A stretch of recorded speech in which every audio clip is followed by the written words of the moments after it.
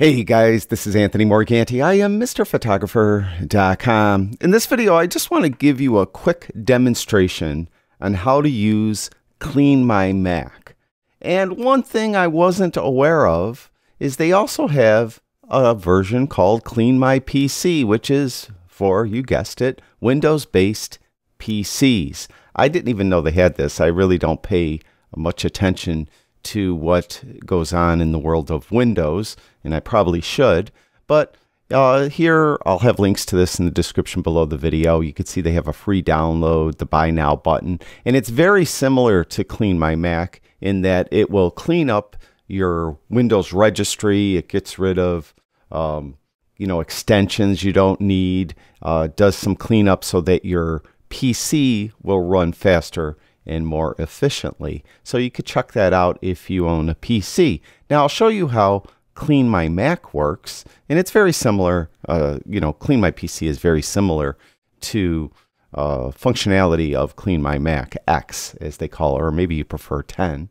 But you just fire it up, and really all you need to do is click the scan button right here. And as far as the Mac is concerned, it's going to look for unneeded files. Right now that's what the cleanup is.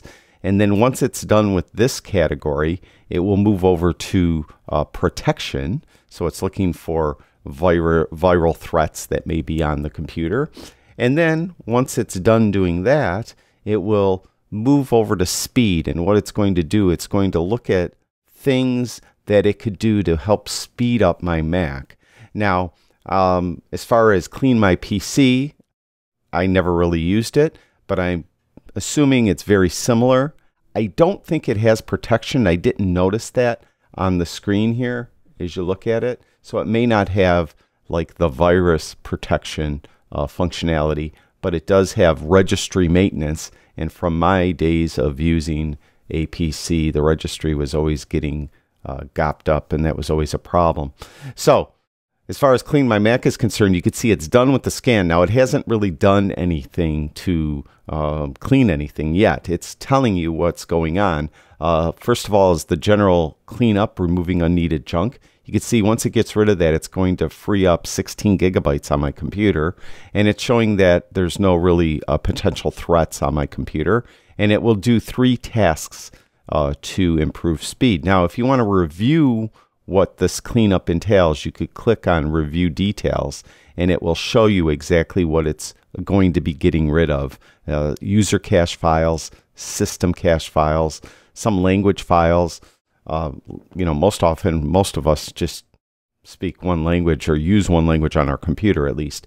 And when you install new applications, often the application will have multiple language support within that application, and you really just need your English if you speak English or whatever language you speak. So it will save a lot of space by getting rid of those extra language files.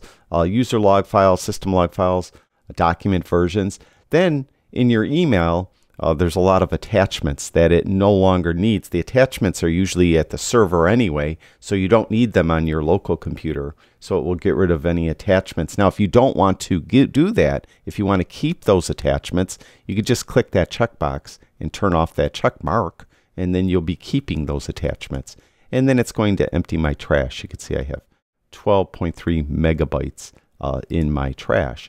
And then I'll just click Run down here at the bottom. So it's really a 2-step process. You click Scan. It will scan your computer, find all those issues. Then click Run, and it will take care of it. And one thing that it will need all your browsers to be closed. And you can see I have the Safari web browser open, so I'll close that. And then it will go now and do its thing. So now it's just cleaning up everything that it said it was going to clean up. This might take a little while. As you can see how fast it did the scan. Usually the cleanup is usually about the same length of time. So right now it's getting rid of that system junk, and you can see that the gigabyte counter is going up as it's getting rid of all those gigabytes of junk. And then it's going to run maintenance scripts, whatever that entails, to hopefully have the computer run a little faster, flush DNS cache, and then the free up RAM. That all should go very quickly. This is the slowest step right here. You can see that it's almost done. And actually, it's a little bit processor intensive because I could hear my fan on my computer kicking on while it's doing this. And the fan on my iMac rarely goes on. So that is probably some fairly intensive processing right there to take care of that. So we'll let it do its thing. It should be done. There it goes. Now it's going to run those maintenance scripts. It's going to flush the DNS cache, and it's going to free up the RAM.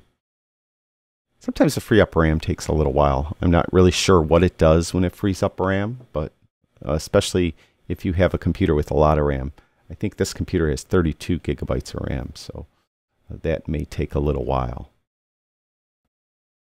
All right, it just finished, and there you see. It's telling us that we got rid of 15.96 gigabytes of junk. Did the deep scan, nothing was found, and it did 3 tasks to help speed up my Mac. So that's CleanMyMac 10 or X if you prefer. And as I mentioned, they have a CleanMyPC version. They have a free trial, as you saw. I'll have all that linked in the description below this video so you could check it out. Thank you, everyone who watches my videos. I really do appreciate it. I'll talk to you guys soon.